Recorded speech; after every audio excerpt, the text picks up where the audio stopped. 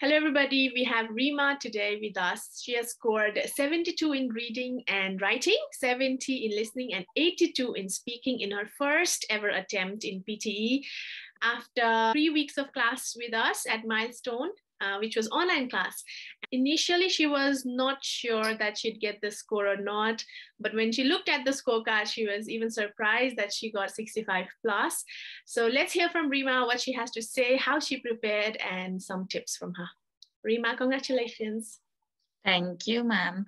Actually, like, मैले तपाईँलाई टिकटकमा देखेको है फर्स्टमा चाहिँ, and I was like, okay, she's good with everything, like grammars and everything. Like I had a huge issues with the grammars and collocations, but like I didn't had enough time for that thing, and I needed like at least 7. So like I thought she would be good for me, and I joined 2 weeks class at the beginning, right? And after that, like you gave me 1 week extra, and then that was bonus for me. Thank you for that. And yeah, so I was not like I was hoping for 80, but like for the moment, like for my visa extension, I just needed like at least 7, like for the registration. And I went with you, and it was very good experience, and I enjoyed the 2 weeks class at the beginning. At first I was like, I didn't have that much knowledge about PTE because it was my first attempt as well, because I had given IELTS, and I find it like it is all about tips and tricks, because in IELTS I know like I had given my 100%, like I needed lots of hard work, but with PTE like just 2 weeks class was enough for me. And maybe because like you had like the time sheets, like for us, like you gave us the time sheets, and that was helpful as well. So I just like utilizes your the resources that you had provided to us, and I enjoyed the class. It was 2 hours every day, and that was the only time I practiced PT actually. Because after that I had no time. I had to go to work, like I had to study, like I was busy in my one work schedule. But like with that 2 weeks and plus 1 week extra class, I think it was very helpful for me, especially the writing part. You gave me like tips for the summarized written test, which I was struggling for, because at the beginning I thought I will just skip by myself, and I was like, I had a doubt on me, like if I will get 7 or not. So I just chose the milestone, and it was a good experience. Like, yeah, everybody was learning good, and so everybody, like whoever have a doubt on themselves, then I think like you should join a class, because like in IELTS, it's all about you, how you give it. But in PT, it's all about tips and tricks. So yeah, just follow Milestone. I think it's a very good institute for learning. Thank you, Rima. So as you said, initially you thought you'd give it yourself. There are so many resources online. So what was that one instinct that said you needed to join the class? Yeah. So even like I have a lots of friends who are giving by themselves, and like most of them could not get in the first attempt. I don't know why, but like some of them get the like resources from their friends who have already studied from like a regular institute, who are providing the stuffs, like the tricks and everything. So but I didn't had such friend who would provide me everything, who had learned from the institute. And I went with YouTube, I went with different websites. And like what I find, like with websites, I think it depends on them. I chose one of the Chinese website. It was like half Chinese and half English, but like most of the participants were Chinese. So what I found in that is like I tried speaking with them, and every time I give speaking, every time they give me different marks. Like at the beginning they give me even 90, and it's like, what, 90? It's impossible.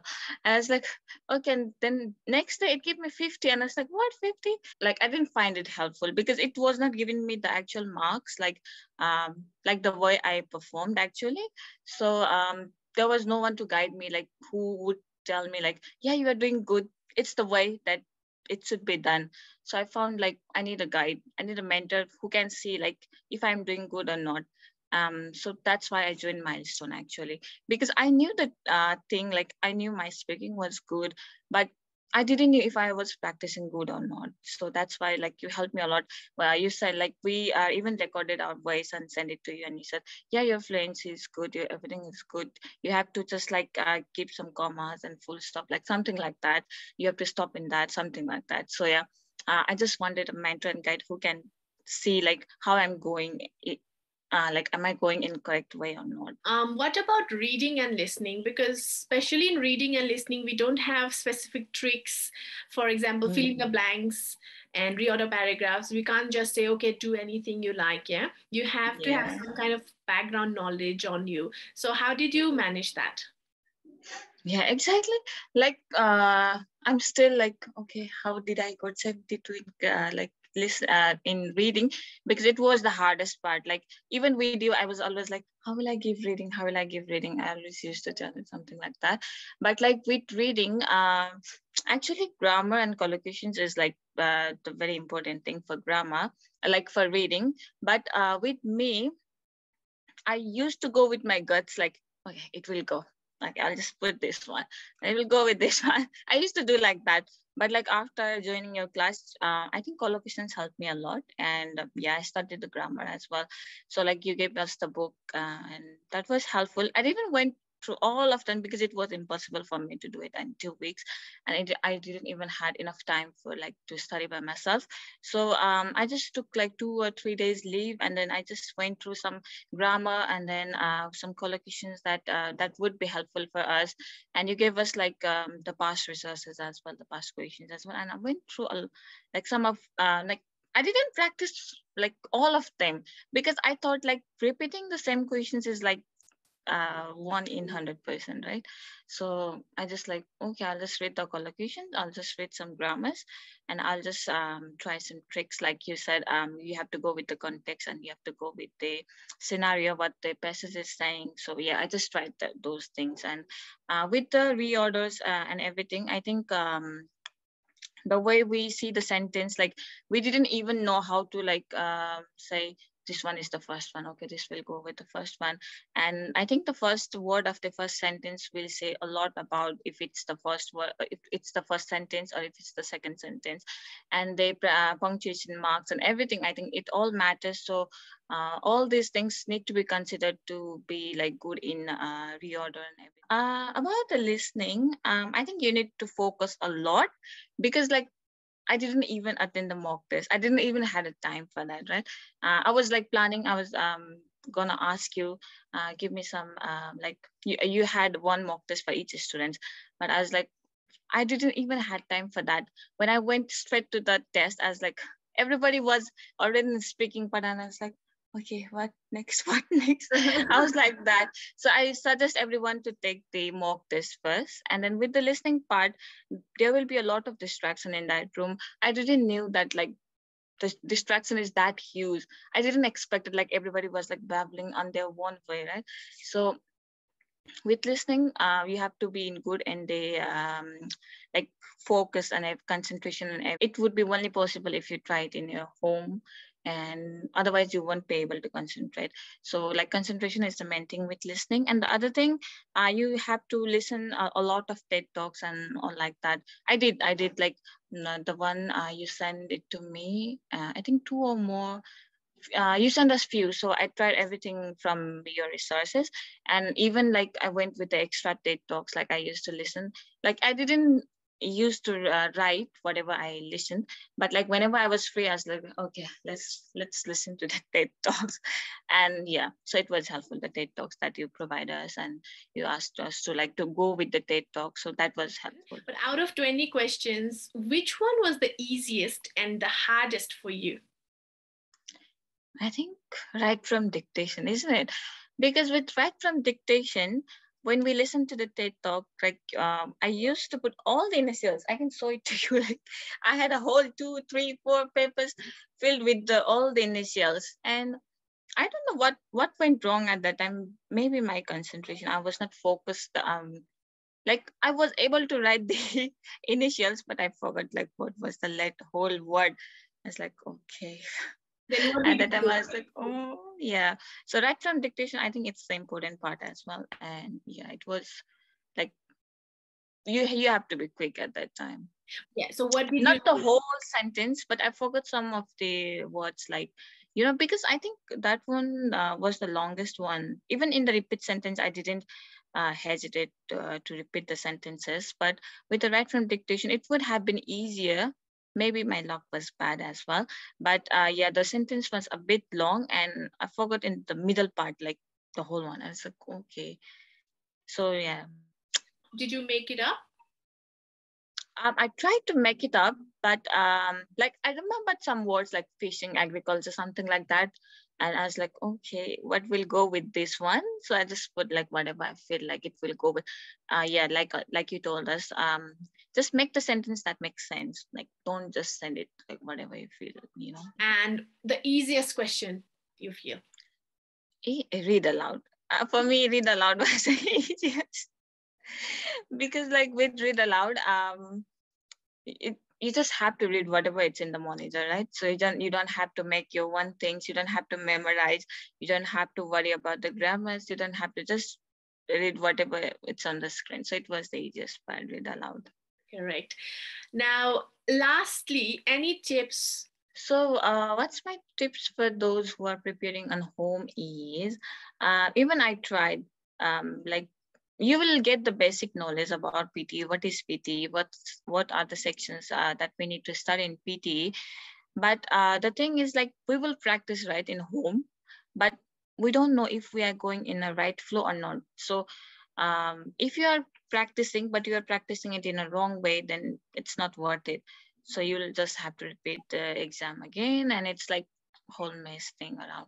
So I feel like if you know if what you are doing and if you know if you are in a correct path, then it's all right. You can study at home, you can like practice from the websites. But for me, I was not 100% if I was going in a wrong way, like right way or not. And for me, I needed a mentor who can tell me like, yeah, you are doing good. Just practice in the same way and you will get the marks. So yeah, I just needed the guide and I found you in TikTok. So it was helpful for me when I took the class, because I knew that, oh, now I knew that like, oh, I was on the right way. Because even after taking the classes, I took the 3 days leave to study by myself. I was like, oh, it would have been easy if Anusha ma'am would like was with me, so that she would give me feedback. You're not doing good this one, you're doing good this one. So yeah, I just want to tell them, whoever is practicing in home, don't go with the websites, because I think the websites just like they are I think they're established on their own way, like on their own pattern, and they will just give whatever they feel like giving. Like with me, they give me 90, they give me 45, they give me 50. So you won't get the exact marks, and you won't know the how confident and how good you are on your English from those websites. So I think you need a physically a person who can tell you, yeah, you're doing good, so just go with this one. Yeah, so those who are preparing at home, just think about it. If you think you are 100% sure, go with it. Otherwise, take your classes. It would be helpful. Great, Rima. And finally, those who are preparing with us, because I'm sure that many students know you from the morning Oh, classes. yeah. And we were also talking about you that, wow, she got the score. So anything for them? I So it was good experience. Like at first studying with them, I know the like online classes are always like everybody's talking, everybody's like you are listening, just like okay, what is he saying? So with the online classes, the thing that was helpful was like if anybody speaks, like if anybody had any doubt, anybody had any questions, anybody had any issues with something, like when you tell me, then all of them can listen. Not like in the classroom, like you will go just single with one person and then you just tell them, oh, you're not good with this, you do this. But with online class, everybody was there, so everybody can listen to everyone. And if I made some mistake, then you will tell me and everybody can hear it and they can also correct their one mistake.